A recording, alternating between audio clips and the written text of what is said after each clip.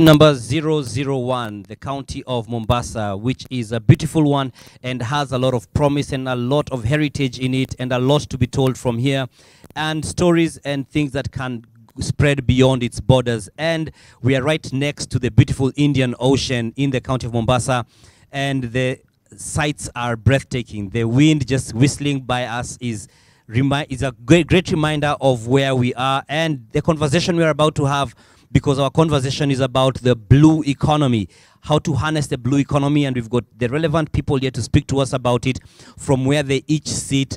And it's going to be an exciting conversation here at KEMFRI, that is the Kenya Marine and Fisheries Research Institute offices here in Mombasa. And we are going to be having some questions as well from the audience here to just give us their questions and thoughts on what this thing called blue economy is, because we do appreciate that not those who are here, but generally in the country, we have some people who may not be as conversant with what this is. But we believe by the time we are closing this program on NTV, we're going to be having a clearer picture of what this is about. So I'm going to introduce my guests, beginning from my immediate left, and we have Professor James Njiru, who's the Director General of KEMFRI, that's Kenya Maritime and Fisheries Research Institute. He's basically our host here today. Thank you for joining us, Professor. And next to him, we have Daniel Kiange, who's the Secretary General of the Intergovernmental Standing Committee on Shipping, or ISCOS. Thank you for joining us as well. And to my far right, we have Captain Geoffrey Namadoa, who's the Harbour Master and General Manager of Marine Operations at the Kenya Ports Authority. Thank you for joining us as well. Thank you all, gentlemen. And maybe I'll just begin with you, Prof. Just to kick us off, there are some, we don't want to assume there's many who know what exactly KEMFRI is and what it does. Maybe just give us a brief so that we can start getting to this conversation about harnessing the blue economy. Thank you very much. As you just said, my name is James Njiru, current Director General, Kenya Marine and Fisheries Research Institute. It's not Kenya Maritime, it's not KEMFRI, Kenya Medical Research Institute, and many more names. Kenya Marine and Fisheries Research Institute is a state corporation established by an Act of Parliament, Science and Technology Act of 2013, which has since been repealed. Our main work is to do research in marine, fisheries, aquaculture, environment, and of course physical and chemical in the ocean. But probably before I go to the next, I want to say that we are under the Ministry of Agriculture, Livestock, Fisheries, and cooperatives, excuse me, of course, ended by Honorable Peter Munya, and we are under the State Department of Fisheries, Aquaculture, and the Blue Economy, ended by Dr. Francis Owino. And of course, the institute is led by a board of management, led by Honorable John Safari Momba, who is our chairman. Kenya Marine has several stations spread all over the country. Where there is a water, we have a station from Turkana all the way to Naivasha, all the way to Mombasa. Mombasa is our headquarters, but we have other satellite stations. So our key work as an institution is to give information, is research. For the, we give information in terms of exploitation of the blue economy. So ours is research for the policy and for management of the resources.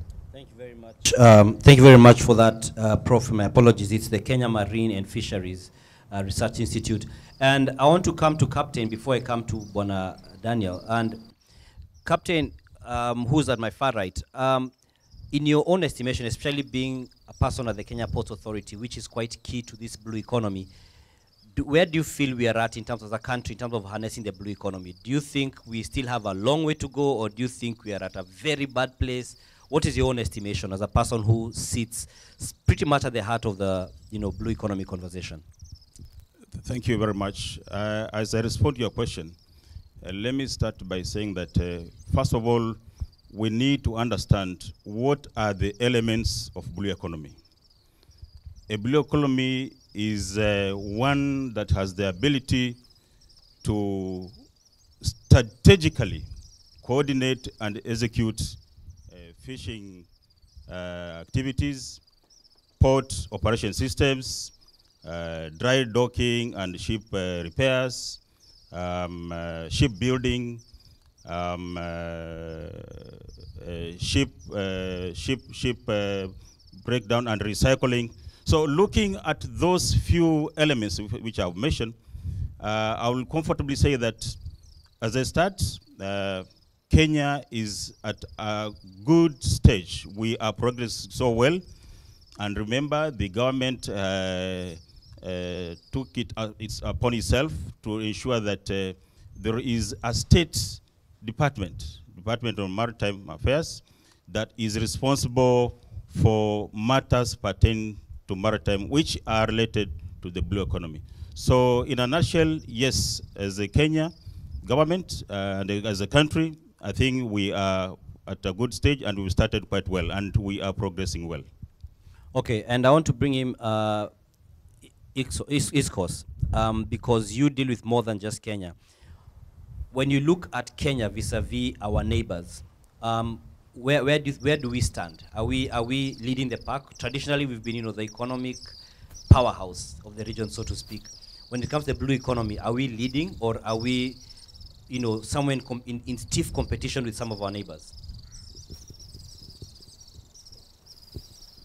Thank you, Dan. And I just want to, before I respond to your question, kindly let me introduce ISCOS, because probably some of the members here or listening to us may not know what is ISCOS.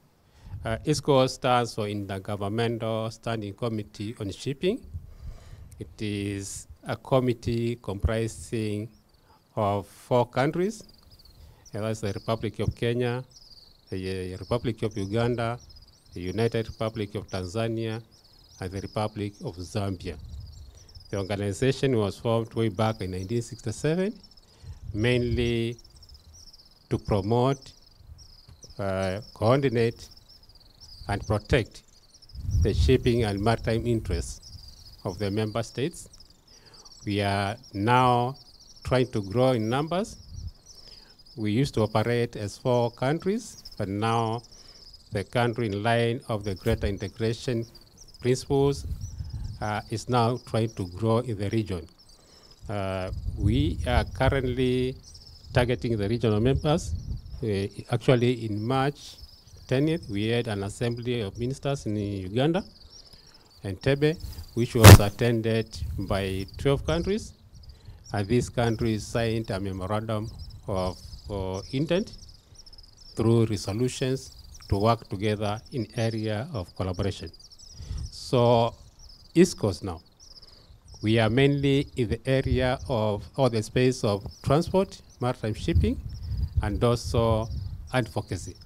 But now to come to your question, where I see Kenya in regard to the region, I think Kenya is well placed in terms of blue economy exploitation, because I remember 2018, Kenya hosted Blue Economy Nairobi Conference, which actually gave birth to a number of initiatives in the country.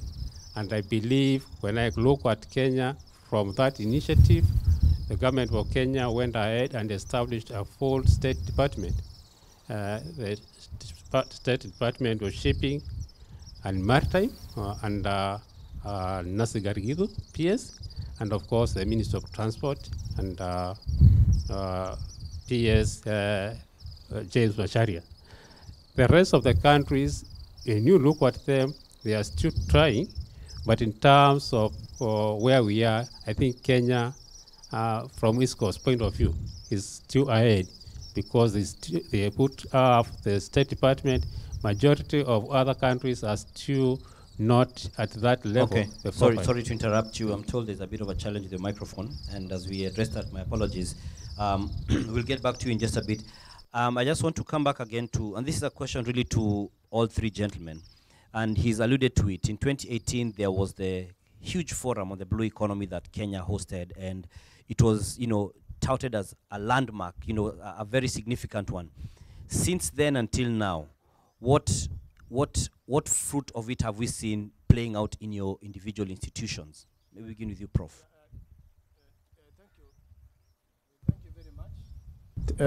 Thank you very much.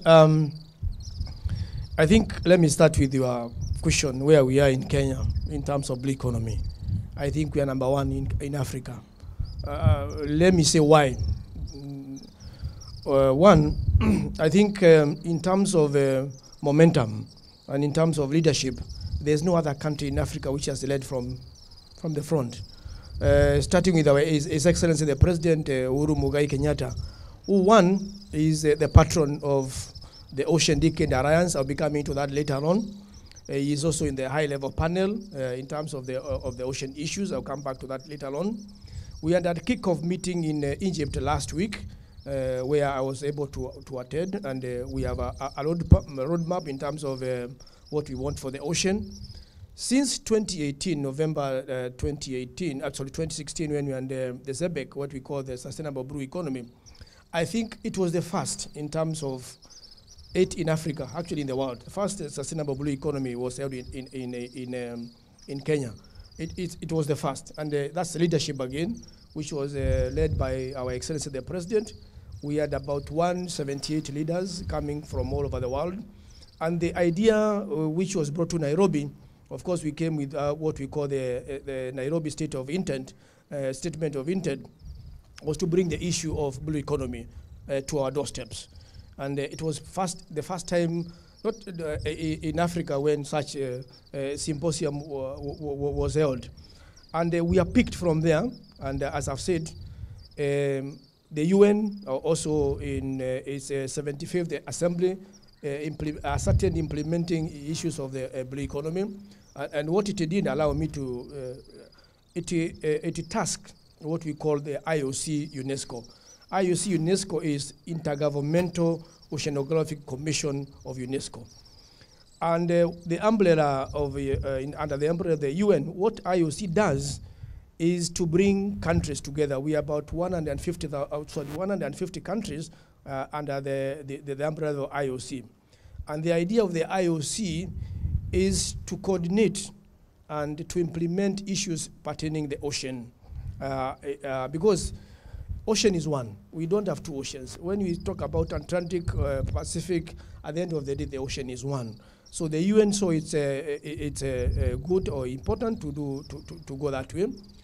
And I want to say that in terms of the institutions, in terms of our institution, what we are doing, we are an executive member of the IOC UNESCO. I sit in the board, and our ambassador in Paris sits in the board. And we are able to form in terms of policy issues, to influence policy issue in terms of the ocean.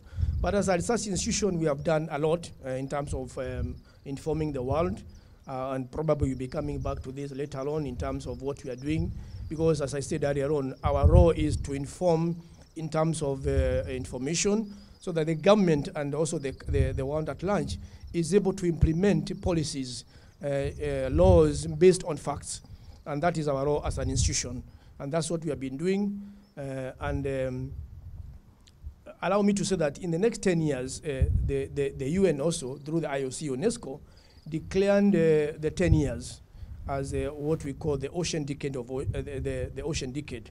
We call the decade of ocean science. And the decade of the ocean science, I'm very happy that now we are bringing this to the fora, that ocean are very important. And you have brought this conversation next to the ocean. And I want to tell you what you are breathing, the oxygen you are breathing, 50% of it is from the ocean. And if the ocean today was to die, probably we'll all be dying, we'll all be dead. And the conversation we're having today, and as our institution, our institution, is try and reverse what is happening in the ocean. The ocean has a lot of benefits in terms of food, in terms of climate change, but the ocean is a danger. And if this is not reversed, probably in a couple of years to come, and we are all seeing what is happening with the climate change. the ocean is the greatest buffer in terms of climate change. And when you destroy the ocean, we are destroying ourselves. So as a research institution, we'll be talking later on what we have done in terms of mitigating the climate using the natural-based system and others, like planting of mangroves.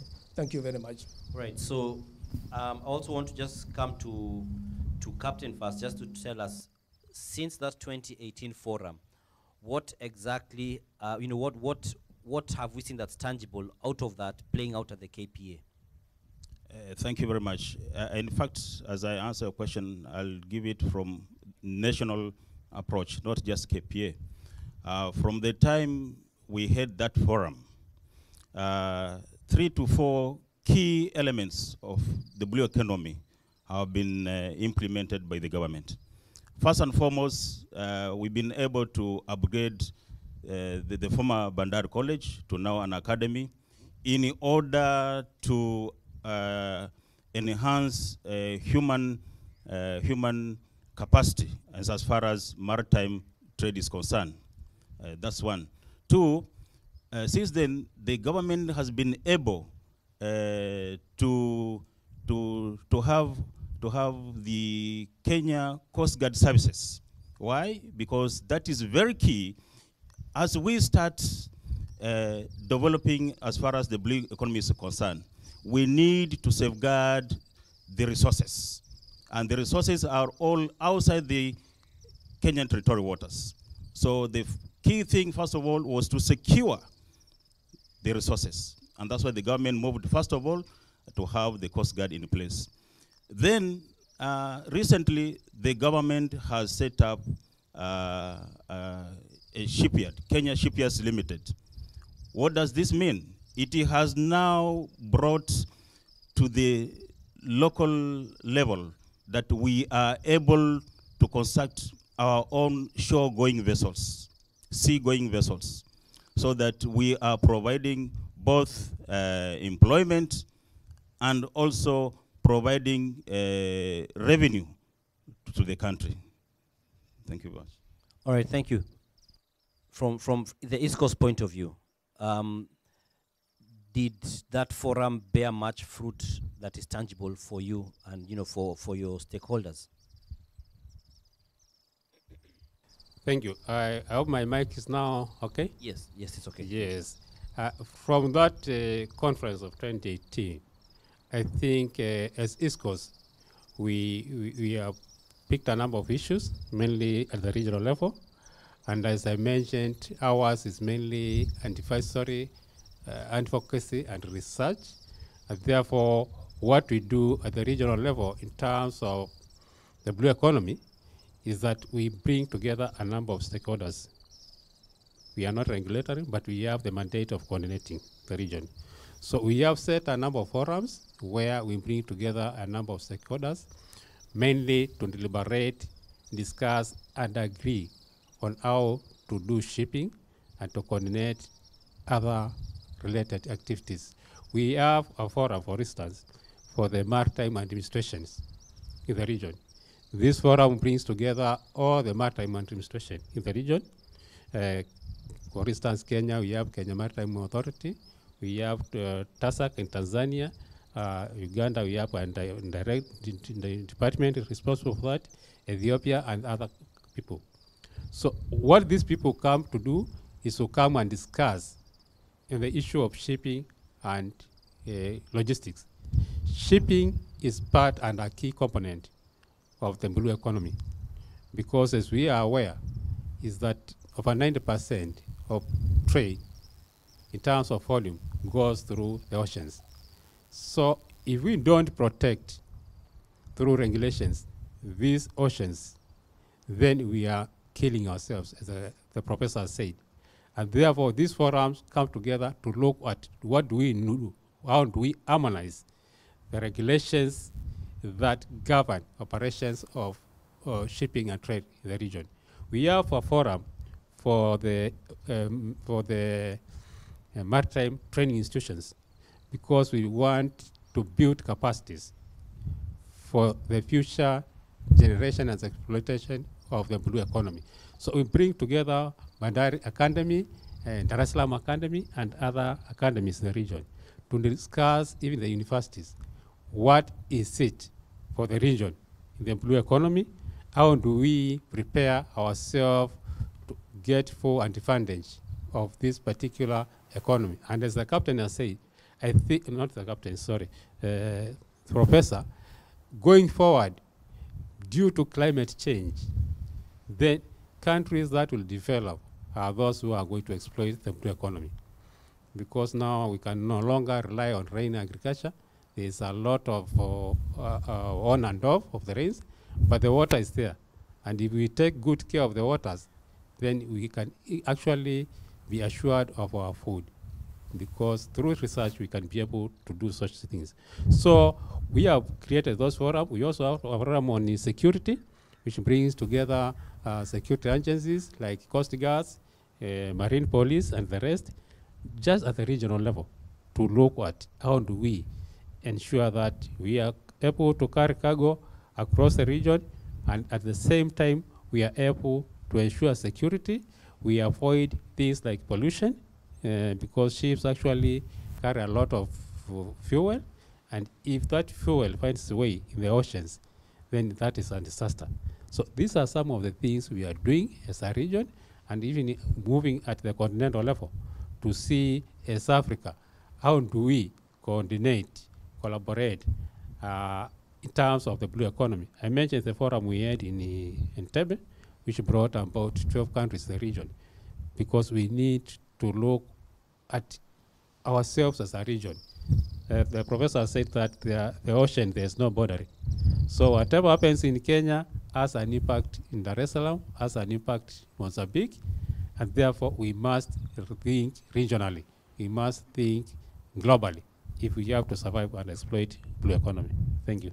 All right, thank you very much. And gentlemen, I just want us to again go back to what I may call the basics, just so that we again do not assume that we are all in this ship and we are all in the same place.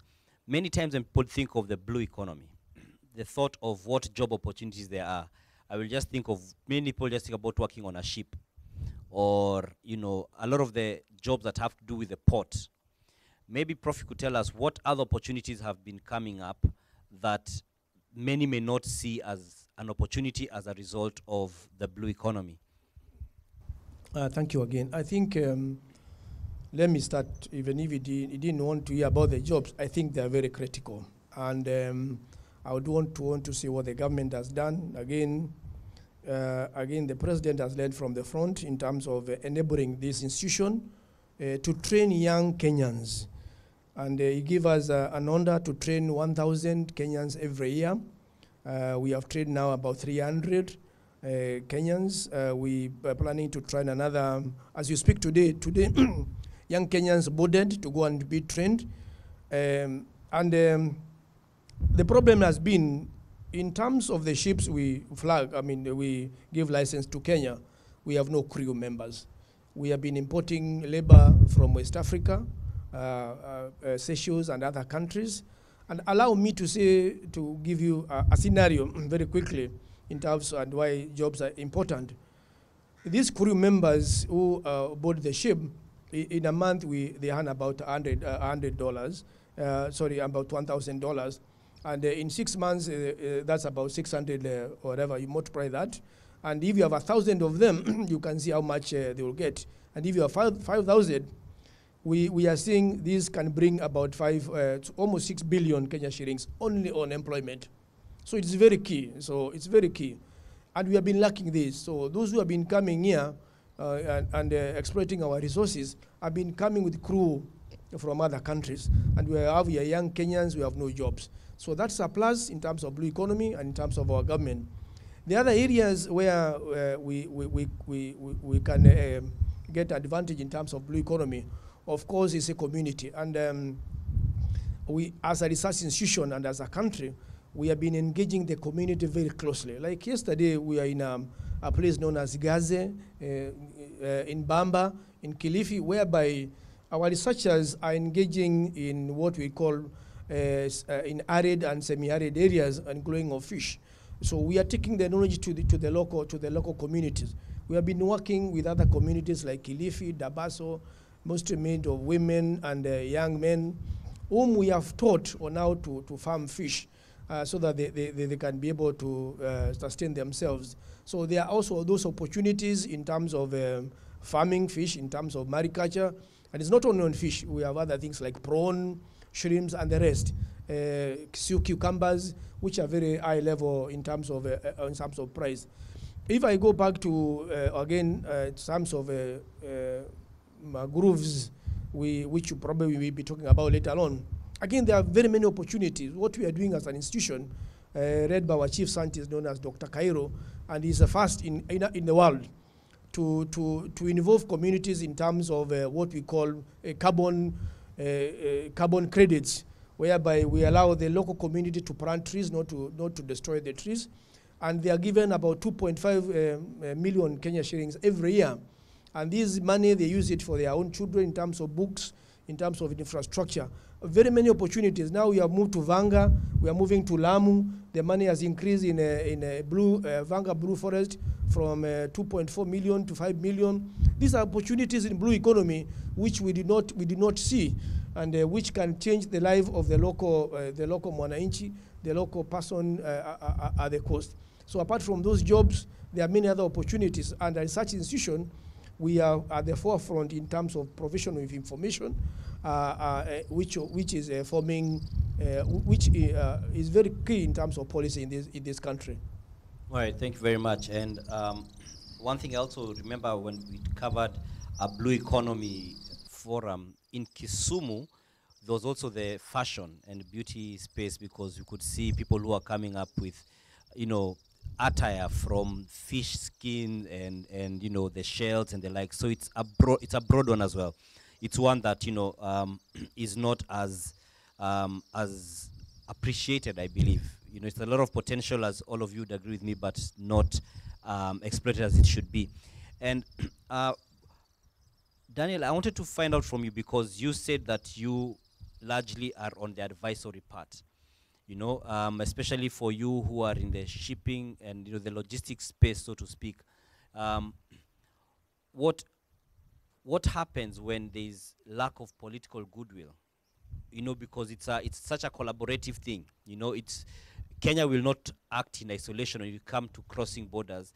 As much as the ocean is one, you said if it affects Kenya, it will affect Tanzania, etc. So one of the things about harmonizing the policies in the different countries so that we can have a common goal. But what happens when there is no, political goodwill from one of the partners? I think if whenever we lack political goodwill in any of the countries, is a recipe for disaster. Because as I've said, we cannot act independently to harness and exploit the resources effectively. Therefore, ours actually as a region is to, one, advocate and devise and pray that our leaders in high authorities will be able to hear the cry of Mwananchi for collaboration. Because if Kenya, for instance, decides to do their own things and mess this ocean, which is behind us, then the effect of that will go all the way to Tanzania and probably even to Seychelles. And therefore, lack of goodwill or political goodwill is not something we should like to see. Thank you. All right, and it's interesting that you say at a point it is left to prayer. We pray that the leadership is going to give the political goodwill. And I think one of the things that having covered matters to do with the East African region for years, one of the concerns consistently had been about, say, Tanzania not playing ball. Has this also, hindered some of the advice that should have wanted to give to the different governments? I think currently we do not have any problem with Tanzania. There could have been issues in the past where probably the relationship between Kenya and Tanzania, particularly at the EAC, was not very good. But fortunately now, particularly under the new leadership of President Samia Suluhu and Uhuru Kenyatta. I think the working relationship between the two countries has been super, and even those who have been traveling across, those who maybe do business or travel across the borders can attest to that. The relationship between Kenya and Tanzania now is very good. There are no issues even at the borders. And even Uganda, for the first time for a long time, I'm happy to see East Africa community talking in one voice. And I think that's the way to go. All right, thank you for that. Captain, from the KPA standpoint, you know, again, I'm trying to help demystify, you know, perceptions that KPA is largely about those big containers that we see and the likes, at Mombasa especially. But KPA has been moving to other, setting up projects like, say, in Kisumu. There's a lot of great plans that are there. What are some of the opportunities that you see this growth by KPA creating for the communities around these different ports that are there? Thank you. As you correctly said, people have always associated KPA with the Port of Mombasa. KPA is the managing body. We now have 2 commercial ports in Kenya. That is the Port of Mombasa and the Port of Lamu. The mandate for Kenya Ports Authority is to develop, operate, and manage scheduled and gazetted ports. Now, recently, I think it was in 2012, that was expanded to include the inland waterways, which therefore means like the Lake Victoria, all the ports within the Lake Victoria, which there are about 13 of them. Most of you just know the port of Kisumu. They previously were under Kenya Railway Corporation, but they are now under Kenya Ports Authority. So, with the presence of Kenya Ports Authority at the lake and far north now within the Lamu County, that has changed the lives of people within that area. Let me start with Lamu. You're all aware that His Excellency the President commissioned the Port of Lamu last year in May. From the time the Port of Lamu was commissioned, a lot of socio-economical activities have really improved. Land that used to go for about 300,000 has shot up. To get land around the Port of Lamu, ranging from Peketoni, Hindi, you'll be very lucky if you'll get land going for less than 6 million right now.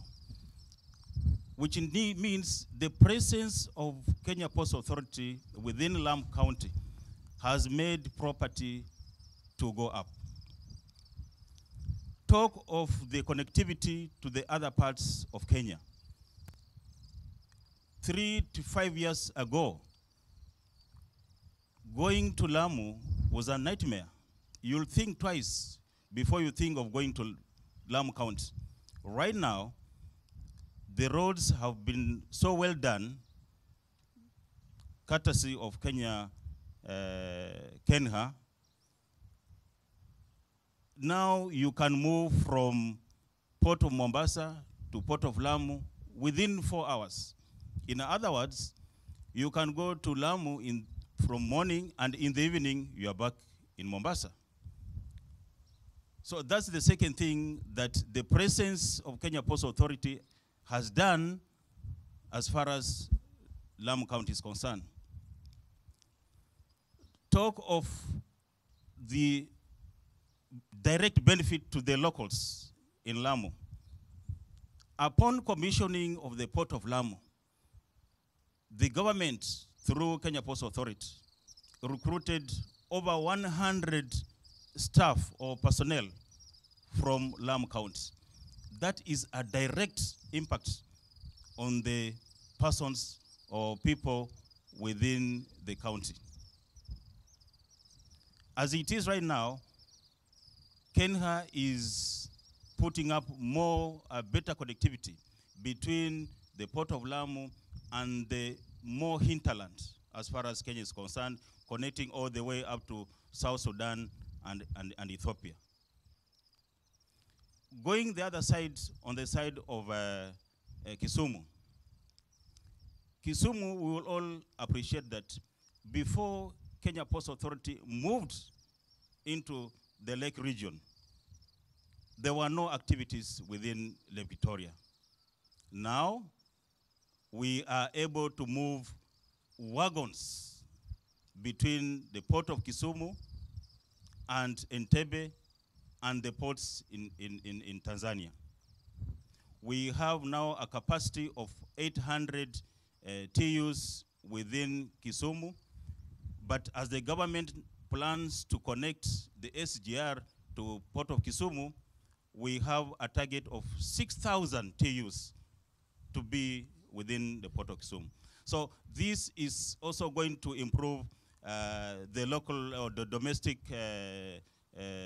industry in as far as direct employment is concerned. And because of the presence of Kenya Ports Authority and therefore the harbor operations, the Kenya shipyard has also collocated itself within the port, and they have been able to construct 2 very good crafts that are able to conduct business between the lake ports within Lake Victoria. And of course, as I said, KPA has now plans to develop and operate all the other smaller 12 ports within Lake Victoria. Thank you. All right, thank you very much. And a lot of insights coming here just in terms of the opportunity. Oh, you wanted to say something on that? Okay. Thank you, Captain. I want also to take this opportunity to sincerely thank KPA. I was in Kisumu recently, and when I compare the port of Kisumu, the way it is and the way it used to be, there's a lot of change. Last week we had a big forum in Kampala. We do run a stakeholders forum for trade facilitation and shipping for inland waterways. One in Lake Victoria and another one for Lake Tanganyika at the moment. We, of course, we are planning to go to other lakes like Lake Turkana, Lake Kivu, and the rest. And therefore, what KPA has done in terms of infrastructure and by extension the government of Kenya is commendable. And I think that is the way to go. Fortunately, even in the other countries at the region, equally investing a lot in the area of infrastructure. For instance, in Uganda, there's a new facility coming at a place known as Kauawi, where we have Maathi. Maathi Infra is doing a lot of, a very big storage for fuel, with I think a capacity of 70 million or so. And they have done 2 big ships. These ships are supposed to be flying between Kisumu and the Maathi region, and also Mwanza. And also Tanzania. Tanzania also are doing very well. They have worked on building new ships. They have already, I think, about 3 ships which are operational, and there's also another one under construction. So what that tells us, at the regional level, people are not taking lightly the issue and the resources and the potential of the blue economy. And therefore, what KPA and the rest of the government agencies are doing to invest in Kenya is commendable, because at the regional level, we'll be able to exploit the resources of the blue economy as a region. And that is very commendable. Right. So, regards. Thank you. Thank you very much for that. And we'll take a short break on this live broadcast, on this live forum, coming to you from the county of Mombasa, county number 1001. We'll be back after this short break as we continue to delve into the issues to do with the blue economy and how to harness it, and also just the opportunities that are there across the board. Stay with us.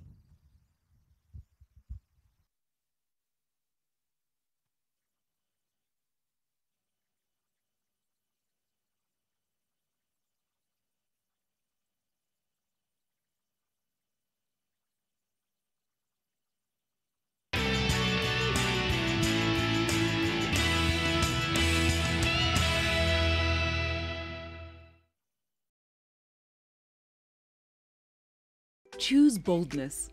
Celebrate the skin you're in and dress with confidence with Nivea Nourishing Cocoa Body Lotion. The triple layered care of deep moisture serum, precious cocoa butter, and vitamin E enriches your skin for 48 hours. Choose to wear your skin with pride with Nivea. Boresha maisha na bima. Maisha hayatabiriki. Huenda kukawa na panda shuka. Iwapo utashindwa kulipia bima yako malipo ya kila mwezi, usiwe na wasiwasi. Zungumza na kampuni inayokupa huduma za bima ili ubadilishe bima yako kuwa bima iliyolipiwa tayari. Hutahitajika kuendelea kulipa malipo ya kila mwezi, japo kampuni inayokupa huduma za bima bado itawajibika kukulipa faida unaostahili katika chaguo hili. Pata bima ili kuhakikisha yote yatakuwa sawa.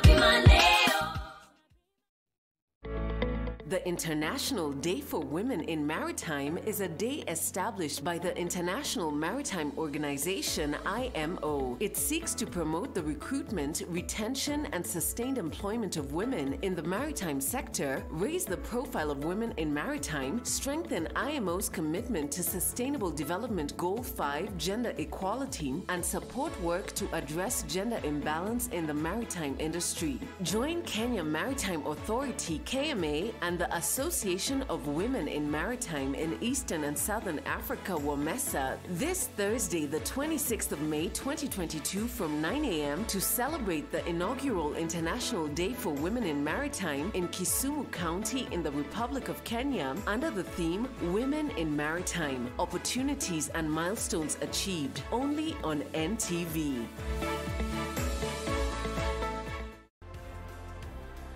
Third most appearances in Juventus history. 9 Serie A titles and 5 Coppa Italia. Capped 116 times by Italy and winner of Euro 2020. That is some career for Giorgio Chiellini. And this is the Football Review. Makasembo by LabFund is a low-cost housing project in Kisumu City, offering 1, 2 and 3 bedroom modern solar-powered apartments. Starting price for the apartments is Kenya shillings 1.8 million. For more information, contact us through the details on your screen.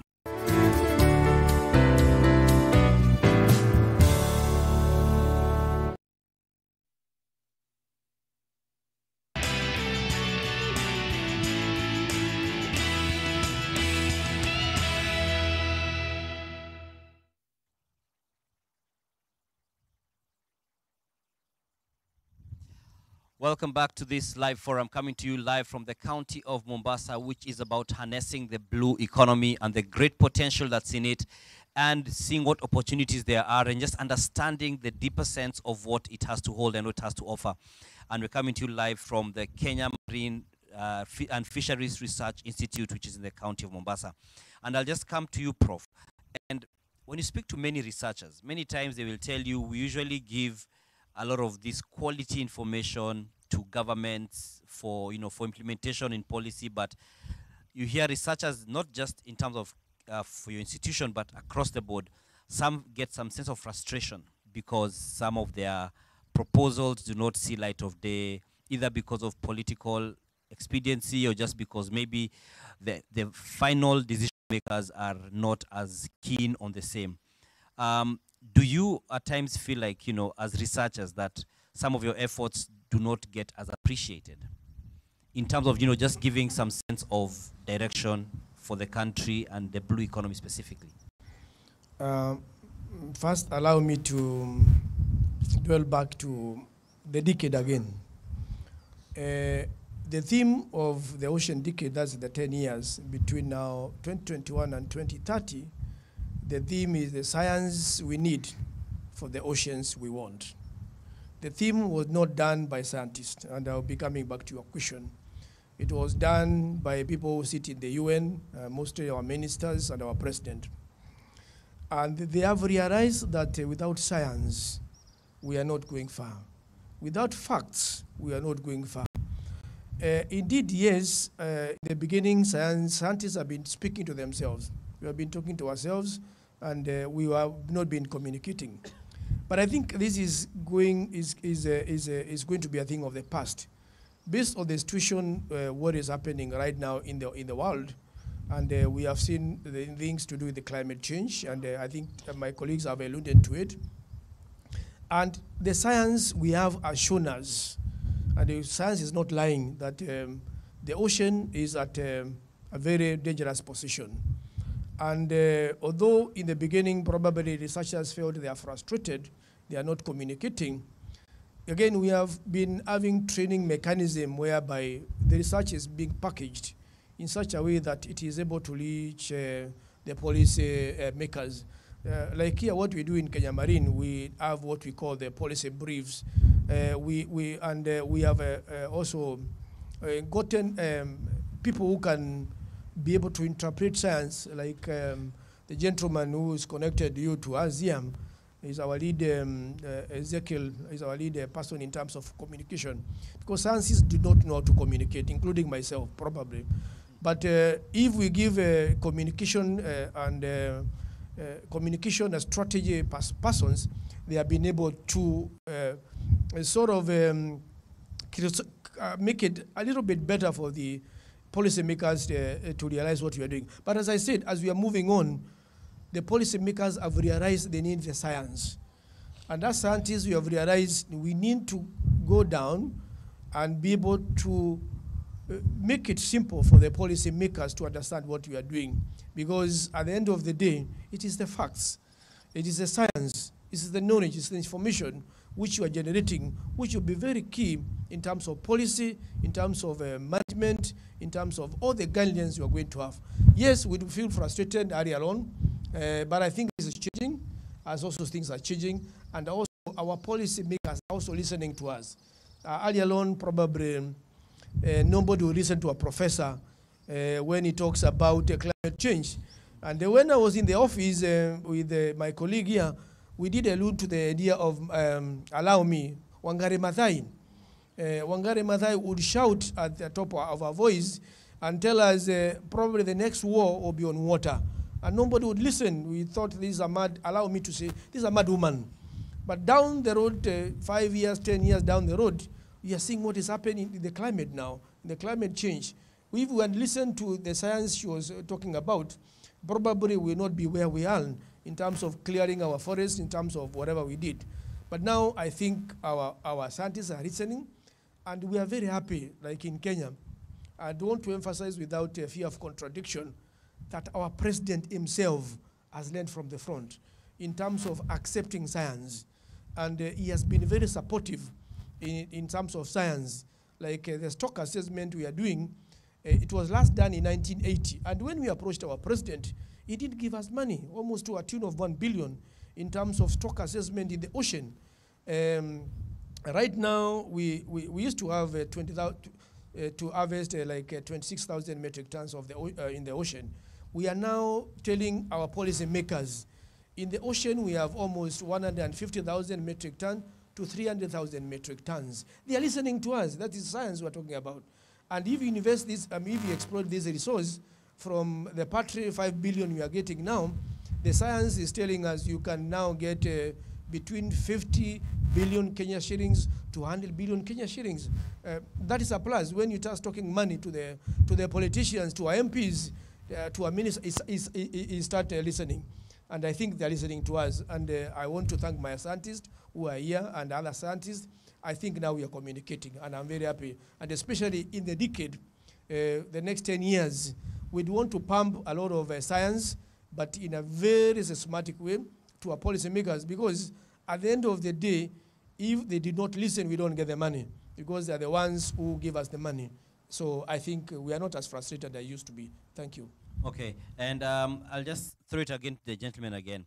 How do we move as a country from being very good with plans on paper, but not as good on the ground. You know, we are told that, you know, we are very good at planning, and in terms of strategies, blueprints and long-term plans, etc. That would, big words are used, revolutionize the industry or, revamp the economy. But when it comes to implementation, that is where we kind of hit a wall. What needs to be done to ensure that, at least for, if you listen to the three of you at the list, speaking about the blue economy, the conviction you have, how do we make sure that this does not fall, into the same trap as many other great things have been that end up just remaining on the shelf? Maybe I can pick it up first with you, Captain, as we come this way. One thing we must realize and appreciate is the fact that implementing blue economy projects is very expensive. Very expensive. So as we come up with programs, we must plan in such a way that we have funds available for the programs. As you say, there are programs which are planned for, but they are never implemented. Why? Because funds are not availed. By the moment you do your proper feasibility study, then you do the proper costing and budget for it, and you get the approvals, then the projects will be implemented. I'll give you good examples, citing from Kenya Ports Authority. Kenya Ports Authority has undertaken quite massive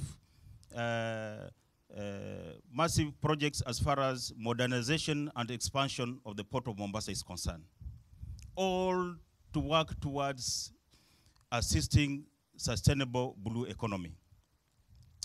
We have come up with the Dogokundu Special Economic Zone.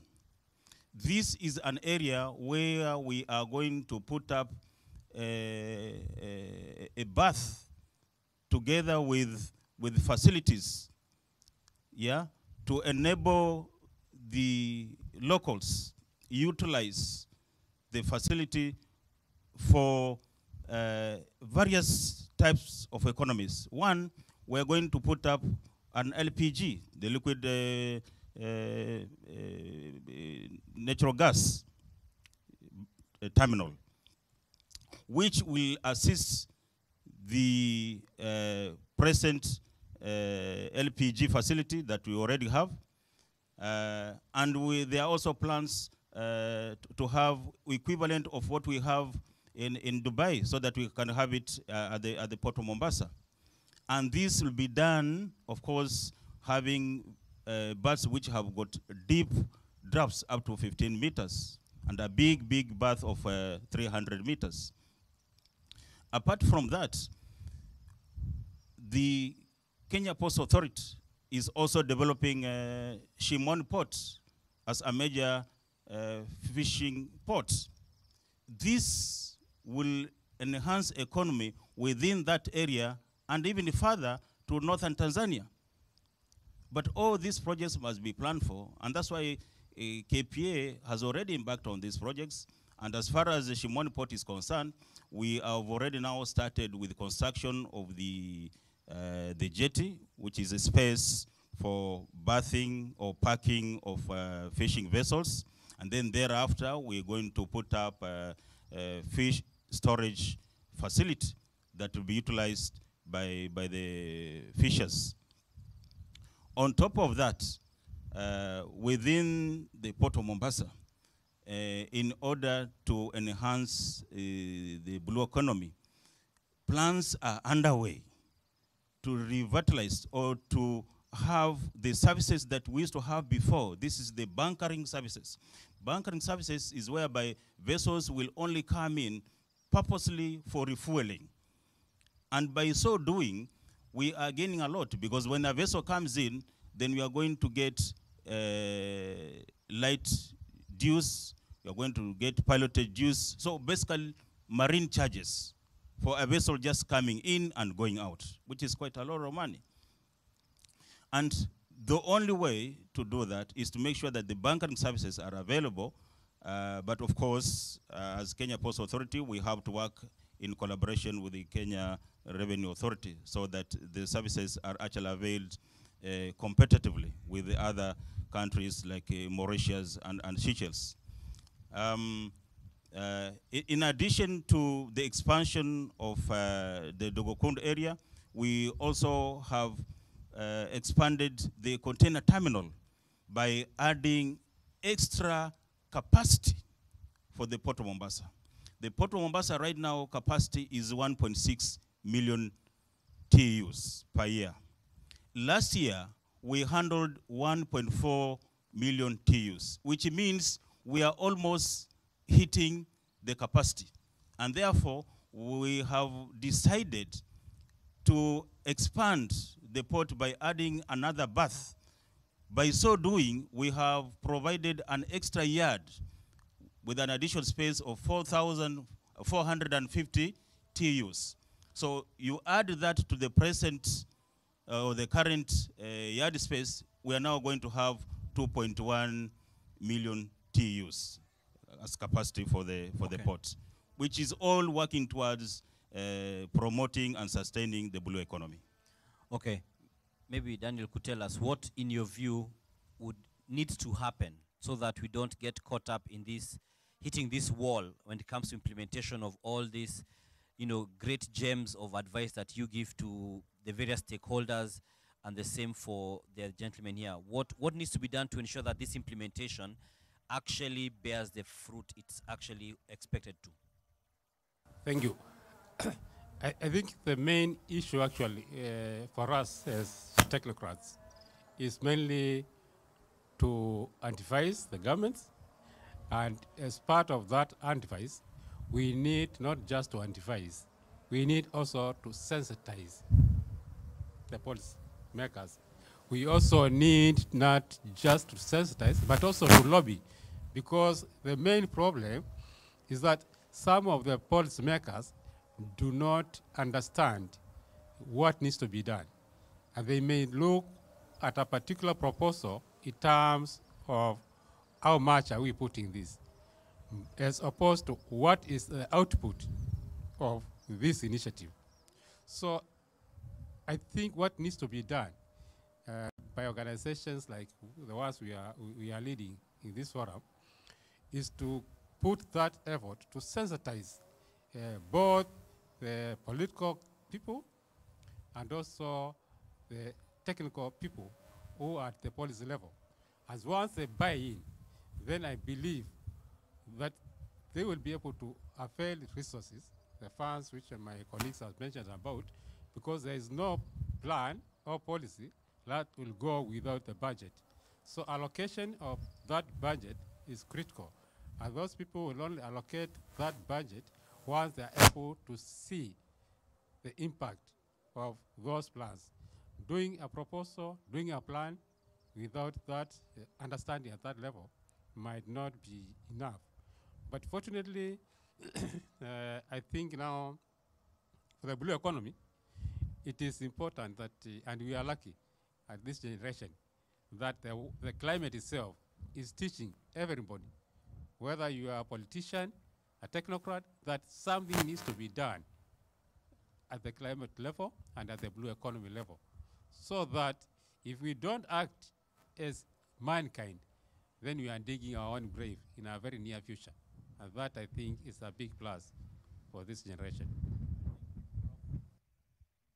Thank you very much. I think I would want to concur with my colleague here. One, awareness is very key. Leading from the front by the politicians, the policymakers is very key. And allow me to give examples, especially in Kenya. And as I said earlier on, the political will in Kenya is very good. And it's led none other than His Excellency the President. And allow me to give you one or two examples which His Excellency the President has led from the front. In our law, fisheries management, it says that you are supposed to land like 30% of the catch back in Kenya, back on our waters after you are fished. But there was no place to land the fish. And as my colleague said, we made this aware to our politicians, and Liwatoni is now coming up, having a place to bath, I mean, for the sheep. There's a cold room. And then this 30% of the fish when it's landed, of course, you know the Lipo effect in terms of what happens to Mama Karangas and the rest in Mombasa and the coastal region.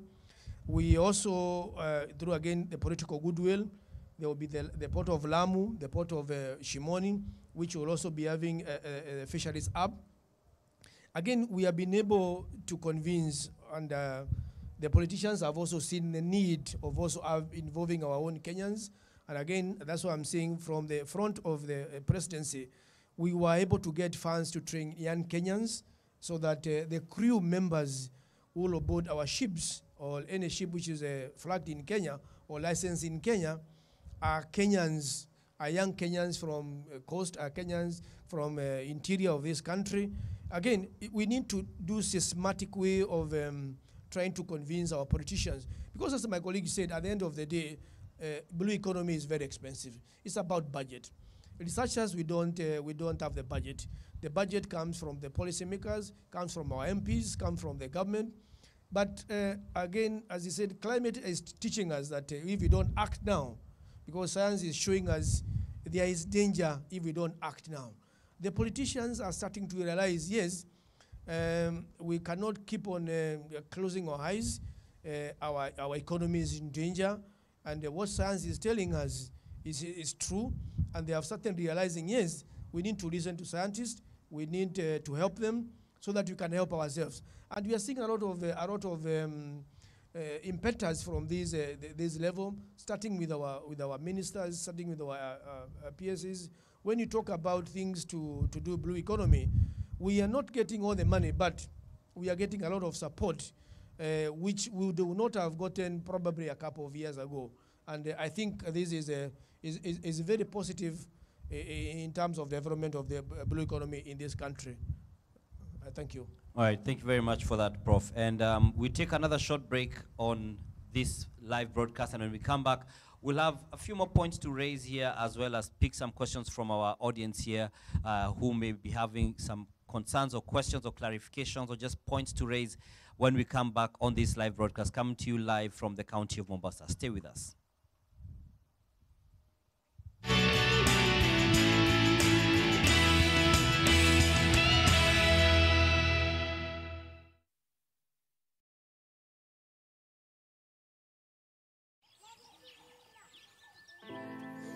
As a mother, I have to do my duties in the house. It forces me to send her to the river because I have no alternative. Piaora ok ber, ler bedo ok ler. Otuo nikech piaora. Otuo ok odhi skul, japuonj chunye chandore. If children had water close by, they won't be sick, they won't be distracted because the water is clean.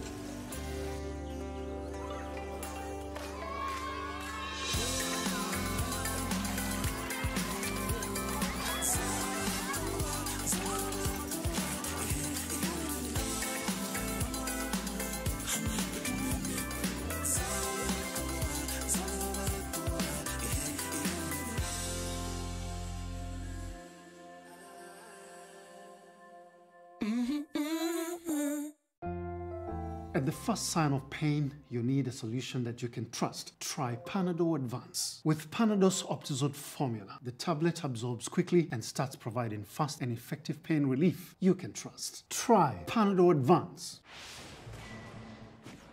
Almost 250,000 people die on the road in Africa each year. Follow these safe steps and help save lives. Pedestrians, avoid using electronic devices, stay on sidewalks. At a road crossing, stop, look both ways, listen, and then cross. So when you're on the roads, follow these safe steps and help save lives.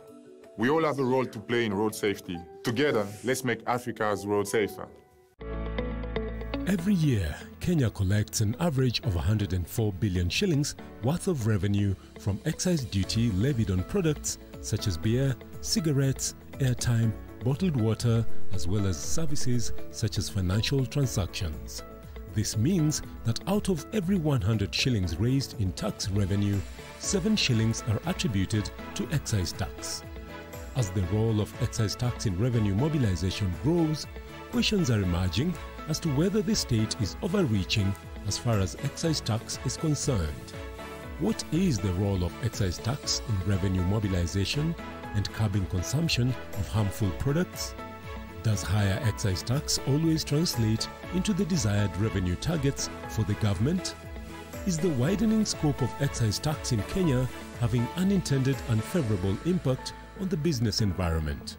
This Thursday, starting 7:30 p.m., with the help of a panel of experts, NTV Kenya hosts a live conversation on excise tax and Kenya's business environment.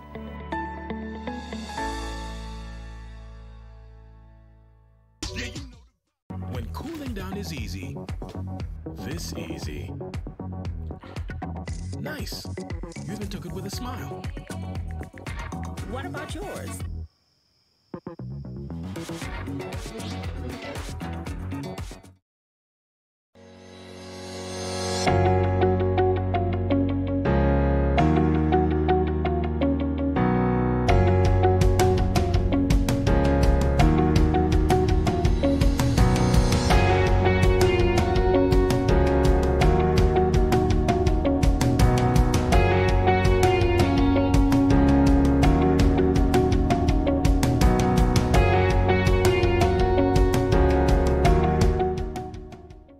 Choose boldness.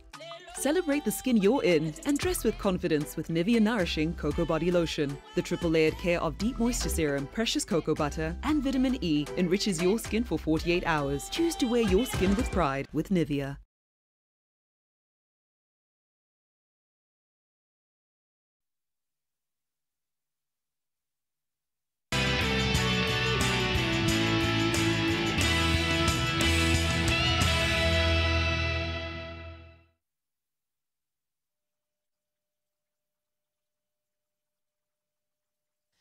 And welcome back to this great conversation on the blue economy. Once again, coming to you live from the county of Mombasa, just at the edge of the Indian Ocean. Quite beautiful, and as you can imagine, Mombasa is ordinarily hot, but by virtue of being at this position, it's quite cool at least, so I can bear the heat in my tie. And just some of the things we've been discussing about harnessing the blue economy include what value it has to the country's economy, what lie in this economy, and a lot more. We also look at what have been the steps made since the 2018 forum, which was held in Kenya, which was a landmark and a significant one for the country, which the gentlemen on my panel have ably responded to. And aside from that, we also have looked at what it means for the region in terms of where Kenya sits in regards to the blue economy's performance compared to its neighbors in the region. And the gentlemen who are on the ground, or should I say on the water in this, are actually saying that Kenya is in a leading position, which is a good thing. And the Director General here has reiterated that a lot of it has come because of the political goodwill that has come with the President himself being very keen on this, and this has been reiterated across the panel. And so before I pick a few questions and or comments from our audience here, I just want to bring in, Prof, start with you. What are some of the things that you're doing to, empower the local communities? You've mentioned about this, for instance, the jobs that have come up, which are some of the direct. What other activities are there that are being done? Because you can't employ the whole community, but there are many other things that you can do. What else is being done? Thank you. Once again, there's the training we are doing in terms of, as I said again, from the presidency, in terms of enabling the youth along the coast. The 5,000 we have to train in the next 5 years. We are training almost now, we are 300. That is number one. I think the other issue, which I alluded to earlier on, is in terms of enabling the community themselves, be self-reliant. And we have worked very closely with the communities. I'll pick one community somewhere in Kilifi. We call it Dabaso.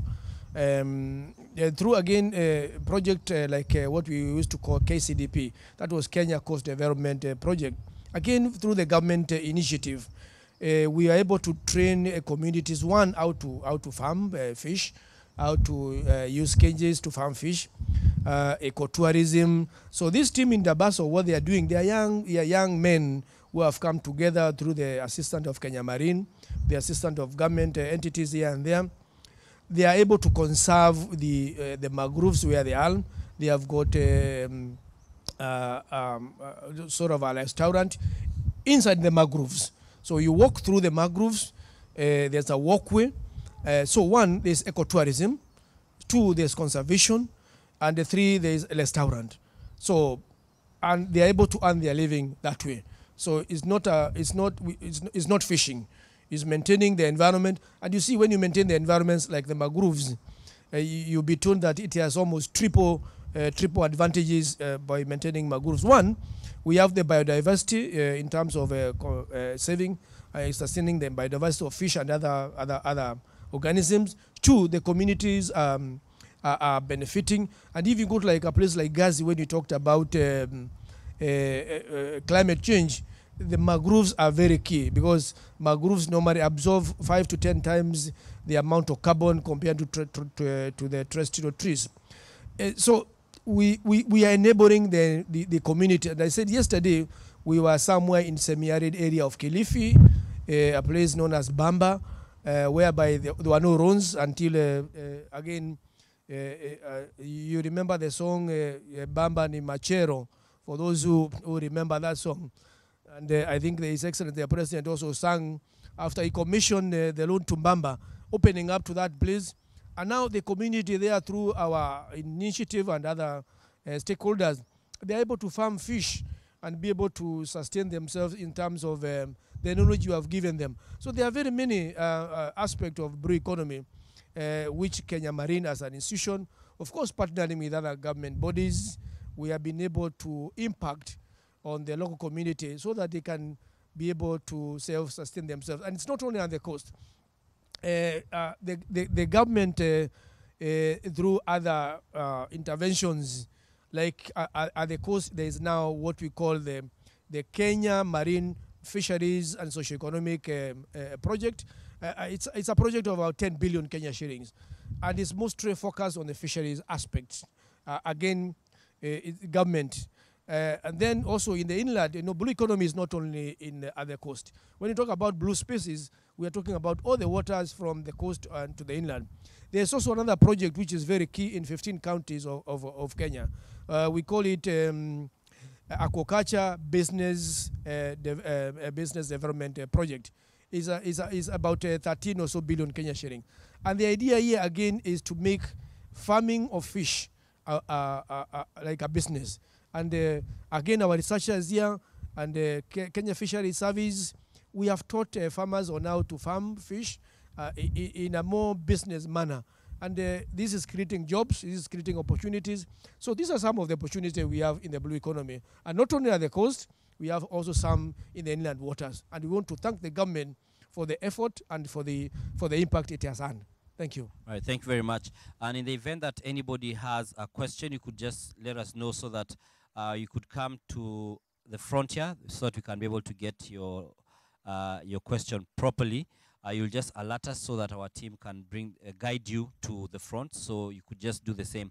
And as we get anyone with a comment or question, Captain, one thing that again, because you're the one who mentioned that implementing the blue economy and its projects is a very expensive affair.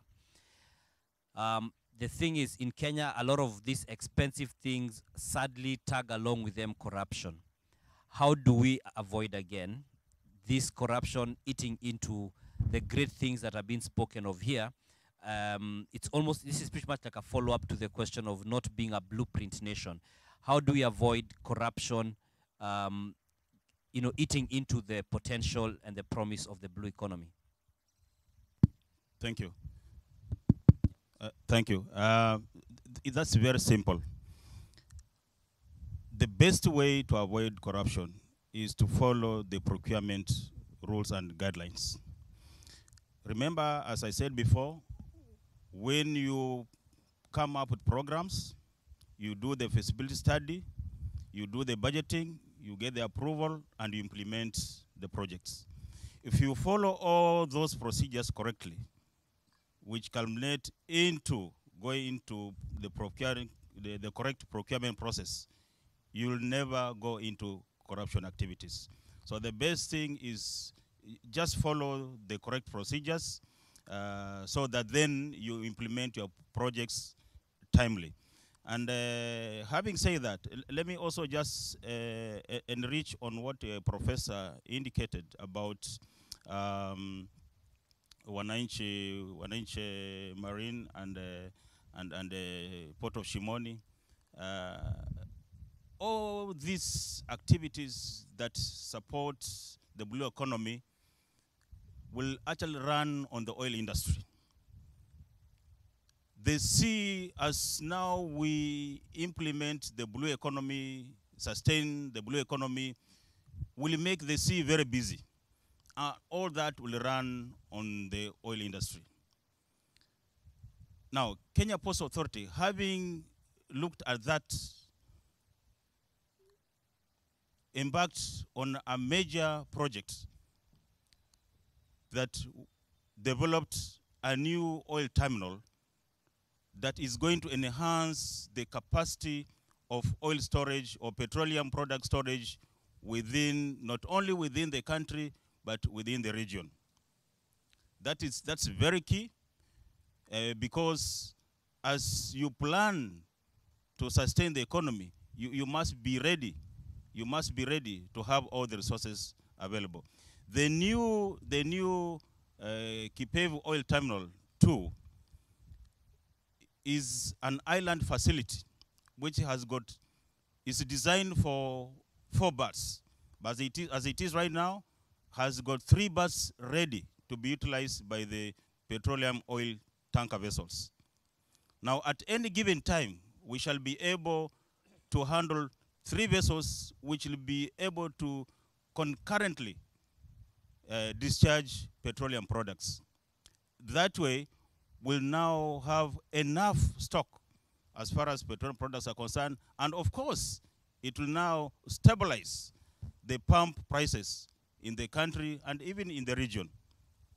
So I'm saying this because at Kenya Ports Authority, we have adopted one key strategy that we keep ahead of the demand before the demand comes. Thank you. All right, thank you very much. And I can see we have a question from one of the members of our audience. I just request you to step into, oh, he's okay there? Okay, so maybe you could just introduce yourself, tell us which institution you're from, and then you could shoot your question. Asante sana. My name is Dr. Cosmas Munga. I'm from Technical University of Mombasa, an institution that is neighboring Kenya Marine and Fisheries Research Institute here. TUM is a University of Excellence in Science and Technology. And my question will be more on training, capacity building. In this era of decade of ocean science, TUM has appropriate programs very relevant for blue economy. For example, we are offering degree programs in marine resource management, fisheries and oceanography, maritime, and other related courses. Now, the question I want to pose to you 3 gentlemen is Professor Njiru has explained very well that there's a lot of training that has been taking place in relation to the blue economy sector. But the situation in the university seems to be different, especially for the degree programs. We are having a lot of challenges recruiting students. For the past 4 years or 5, we've been seeing a decreasing trend in terms of intake, students pursuing marine and fisheries related programs.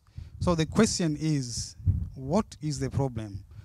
From your talk, it seems very brilliant, very, very good sector. The question is, how will it be if we don't have the capacity, we are concentrating on training the low caliber jobs. How about scientists? So what I want to hear from you, three gentlemen, is can we explain to the viewers and to the public that the kind of opportunities you have, apart from fish farming, communities benefiting from restoration projects, mangroves, what other opportunities are there for people, for students to be attracted so that they can come to the university and train to be experts? Thank you very much. Thank you very much for that, Cosmas.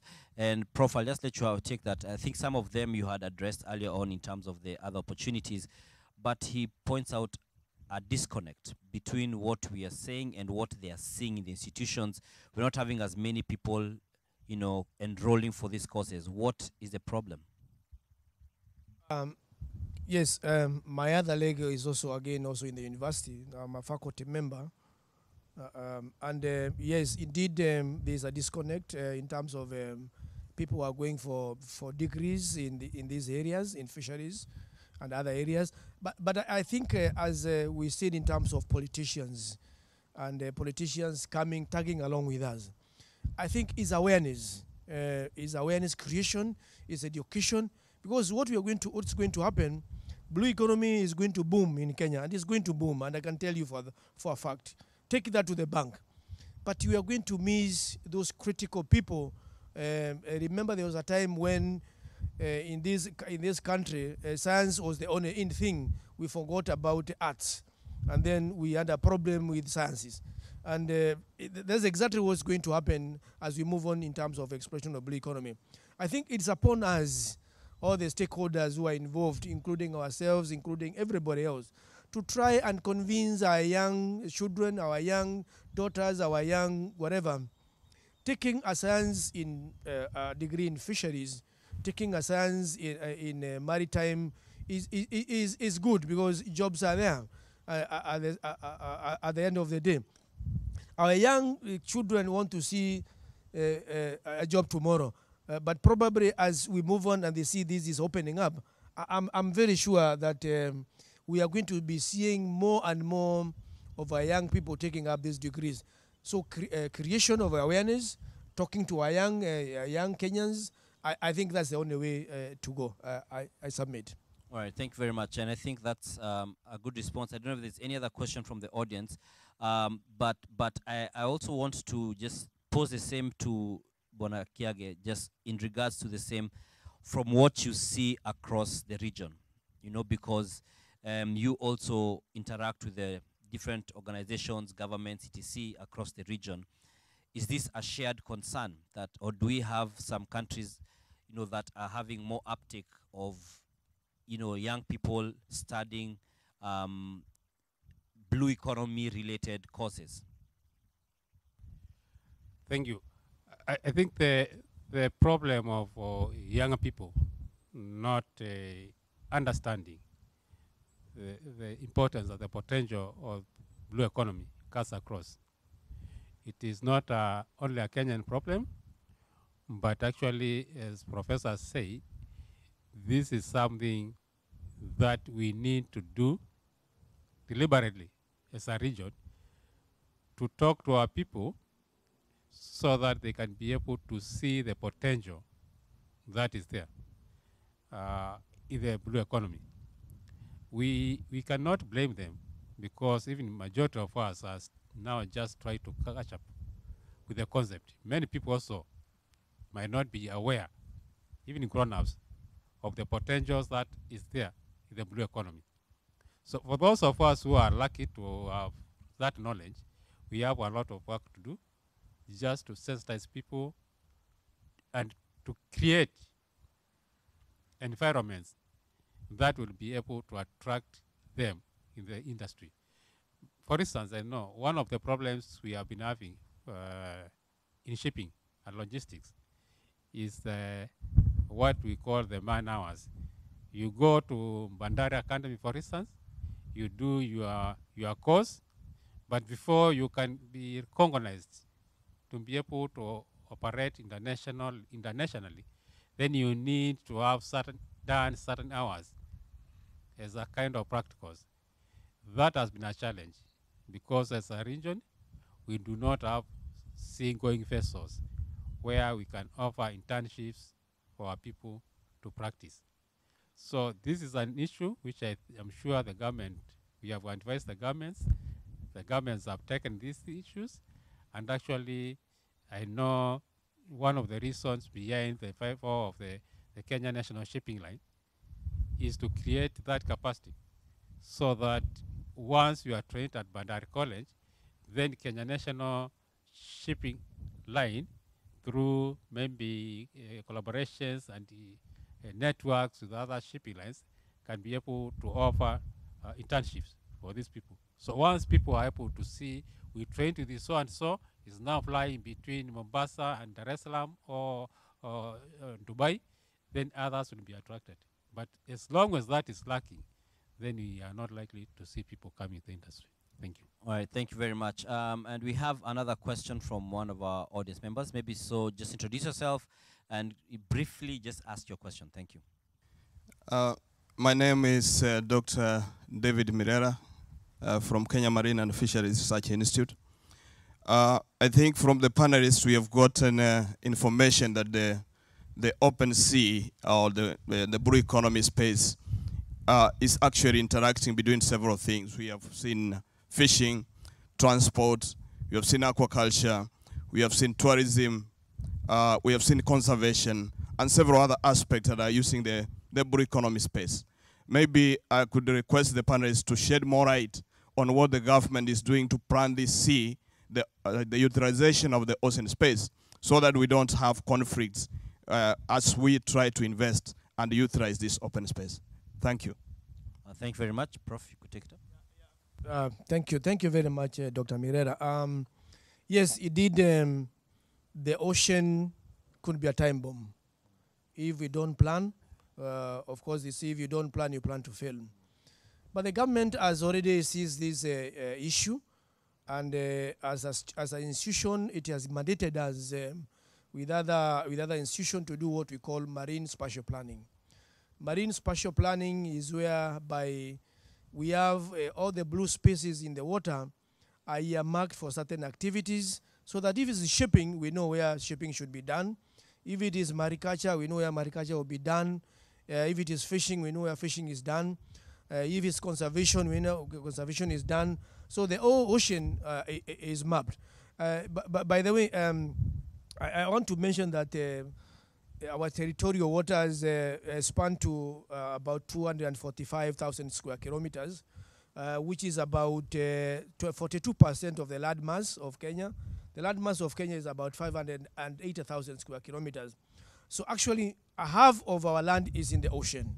So, and that's why the government has seized this occasion to try and plan, because as we are all speaking here, the next economy, the next frontier is probably going to be the ocean. And we need to plan as we move on. And marine spatial planning will be one of the key areas as government to allow to reduce conflict of resources. And I think the government is aware about this. All right, thank you very much. So I'd just like to, as we draw to an end because we're running out of time, just ask our panelists to just give a closing remark very briefly on this whole conversation about harnessing the blue economy and the great potential that's there. And I'll begin with you, Captain, as we come this way, as you just do a brief closing remark. Thank you very much. We have all agreed that the next big economy is going to be the ocean economy, which is the blue economy. We have had many programs coming up, maritime programs coming up. The most important thing now is for us to move from a maritime program nation to a maritime nation, a leading maritime nation. And I'm sure under the leadership of the PS Shipping and Maritime, Madam PS Kargidhu, we should be able to be a leading maritime nation in this region, and not only in this region, all the way up to the southern part of Africa. Thank you. Thank you very much. Thank you. I think I just want to appeal to Kenyans that we are now more enlightened in terms of blue economy.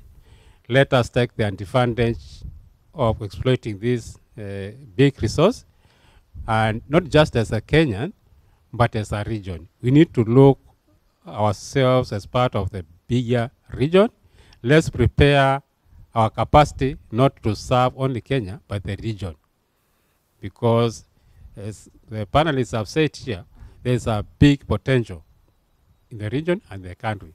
The younger people come to the industry, build capacity, and take advantage of this ship before it leaves to other places. Thank you. As my colleagues have said, I think the next frontier in terms of economy of this country is blue economy. Again, we as Kenya Marine, our doors are open in terms of information, in terms of investment. I said we can convert the economy of fisheries from the current 5 million to 100 billion Kenya shillings for our budget processes. I would want to take this opportunity first and foremost to thank our presidency in terms of what we have done, in terms of stock assessment for giving us money, in terms of training and allowing us to do other projects from his big office. Our minister has also been very supportive. Our peers has been very supportive. Our researchers have been very supportive. Stakeholders have been very supportive. And I think this is what we want to see as we move on as a country. If we move together, I think there's no limitation. We can convert the economy of this country to bypass that one of, allow me to say, countries like Seychelles, which is almost the size of Mombasa, but the economy is probably 10 times, 5 times that of Kenya. Why can't we be better than Mauritius and Seychelles? We have got bigger water, and I think I want to pass it to the politicians.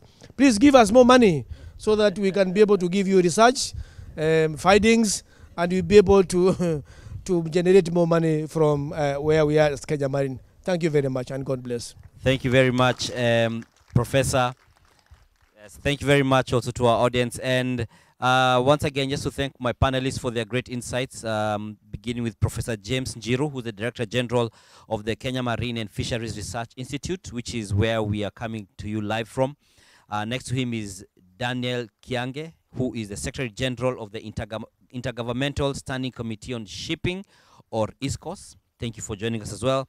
And we have, last but definitely not least, Captain Geoffrey Namadoa, who's the Harbour Master as well as the General Manager of Marine Operations at the Kenya Ports Authority.